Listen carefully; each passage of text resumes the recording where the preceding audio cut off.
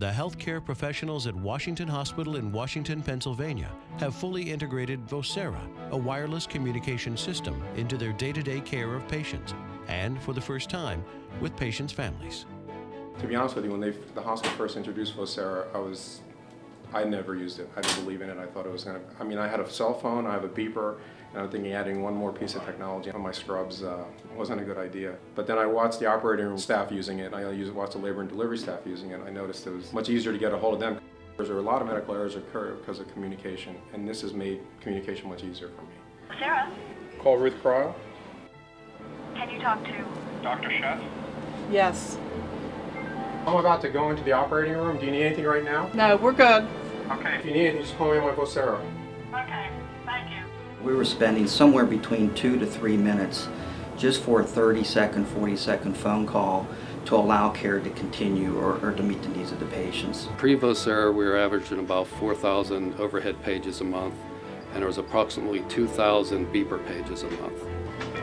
Can you talk to Kelly Bozinski? Yes. Post-Vocera, we did another study, and those 4,000 pages went down to about 500 pages a month, and the 2,000 beeper pages are down to probably a couple hundred a month. I use it to communicate to my staff members.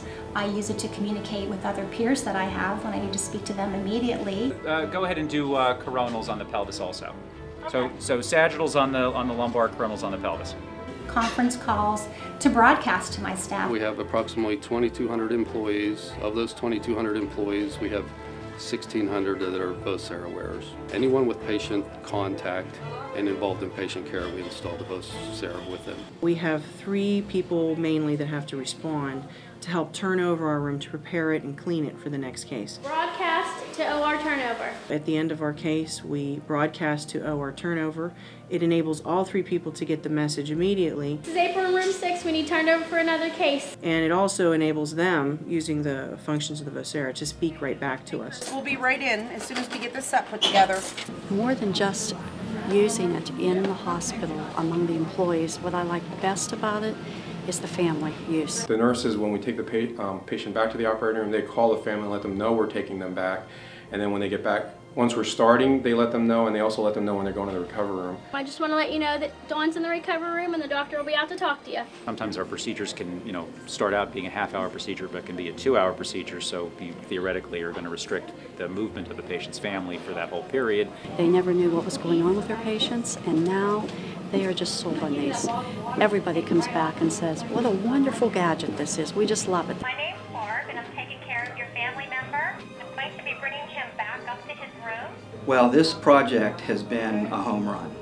It has one of those few technology projects that meets the expectations of administration, meets the expectations of the IS department, and also the users. He did very well.